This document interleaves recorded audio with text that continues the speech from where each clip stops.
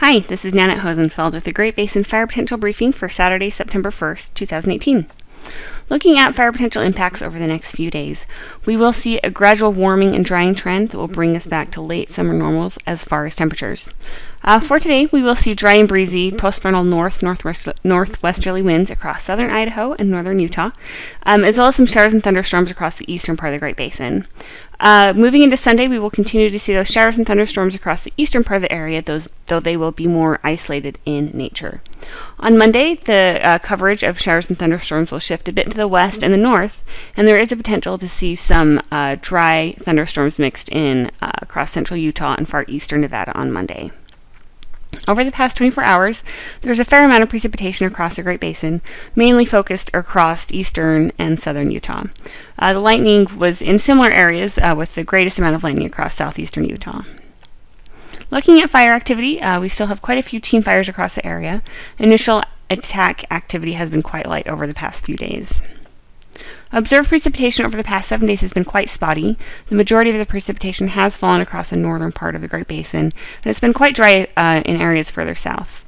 Looking back at the 14-day period, you can see that it was much wetter about 2 weeks ago across portions of southern and eastern Utah and the Arizona Strip. So it's really dried out across those areas in the past week.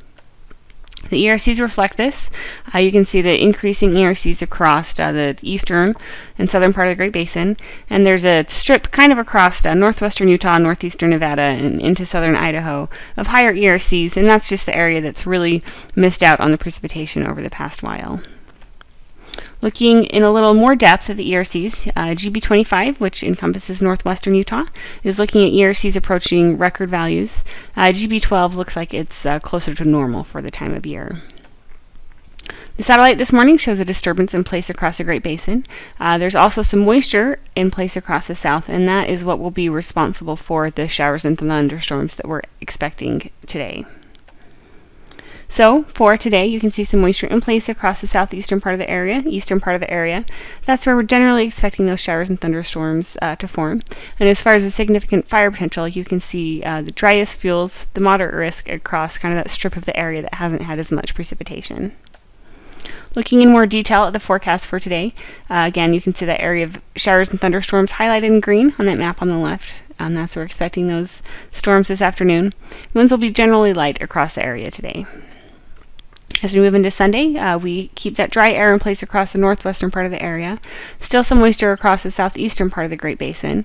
And with that moisture in place, you can see from the weather map on the left, again, we're expecting another day of those showers and thunderstorms. Tomorrow, although coverage will be pretty limited. Winds will be even lighter tomorrow than what we're expecting today. As we move into Monday, that moisture expands a bit to the north and the west. With that expanded moisture in place, you can see that coverage of showers and thunderstorms moving into portions of Nevada. Over the next 3 days, the majority of the precipitation will fall across Utah and the Arizona Strip, although Nevada could see some precipitation that would mainly be on Tuesday. As we move into Tuesday, you can see that moisture in place across the area, with the deepest moisture across the southeastern part of the Great Basin.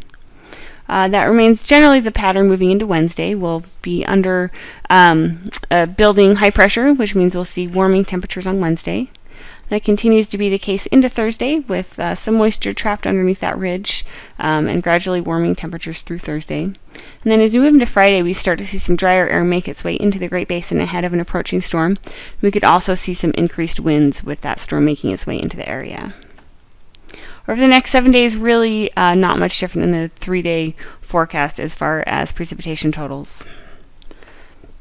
Finally, in the 8 to 14-day period, the Climate Prediction Center is calling for warmer and drier conditions across much of the area than we typically see in the first 2 weeks of September. So that's it. If you have any questions, please feel free to contact us. Our information is on the screen, and you can also find us on Twitter. Thanks.